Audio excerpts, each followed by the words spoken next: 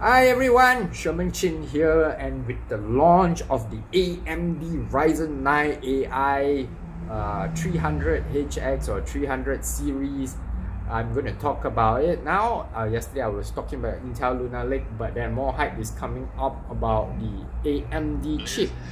So let's listen to PC World talk about it. You are getting non-compact cores. So you're going to have two cores.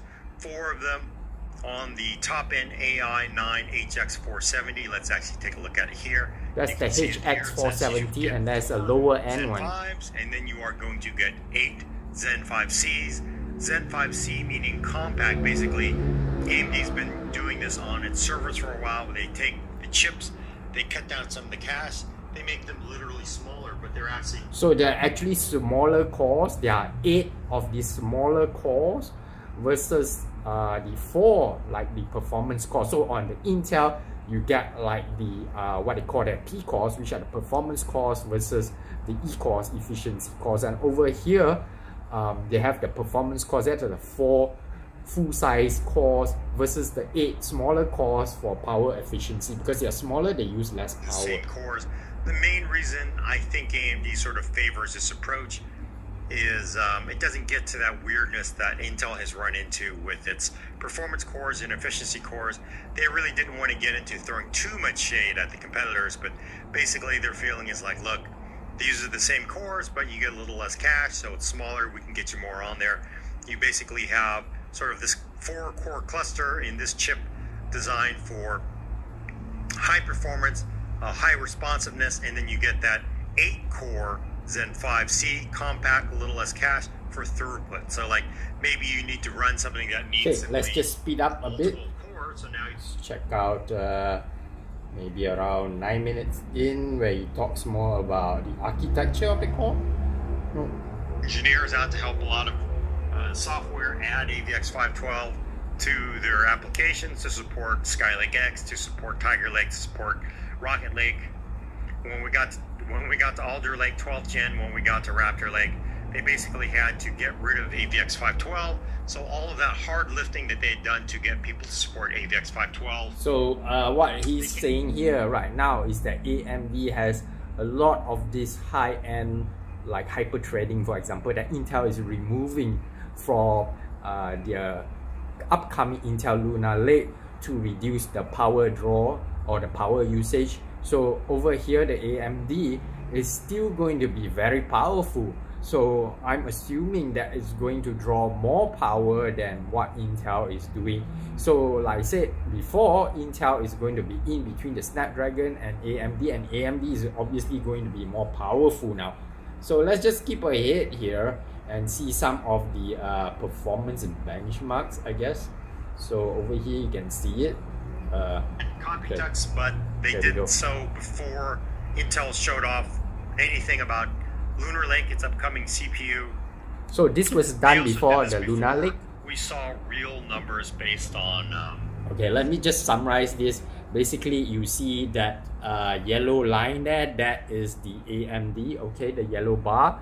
And then you see the gray bar there, that is probably the Intel Core Ultra 9, which is probably Meteor Lake or even probably before that. But the point is that you can see AMD is much higher in performance versus the middle one, which is the Snapdragon. Okay, so obviously this is before Lunar Lake, and when Lunar Lake comes out, then you're gonna be able to see it go up a bit, but I don't think it will outclass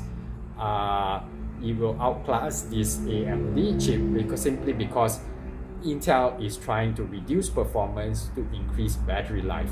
So let's check out at 33 minutes here. We're gonna have this. I've listened to this entire video, so I'm just skipping to the part that's interesting. It's very impressive. You just can't beat that. And you gotta admit, if you want gaming performance in a thin and light laptop, yeah, it's not going to be primarily what you're going to do, but you want the best gaming out of it.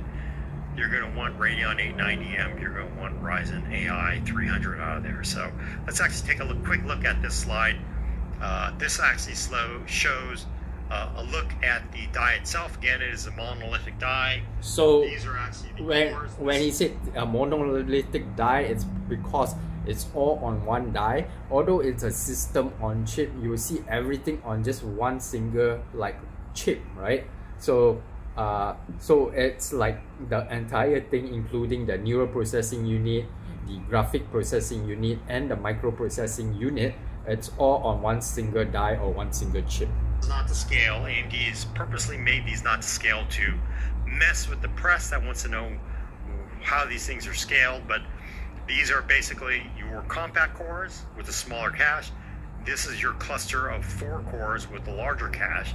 So this is your 12-core cluster for the top end AMD HX part, and then here you get your RDNA 3.5, your Radeon graphics. So basically your graphics cores are here, and then also you are getting the new XDNA 2 for your NPU that gives you 50 tops, technically the best for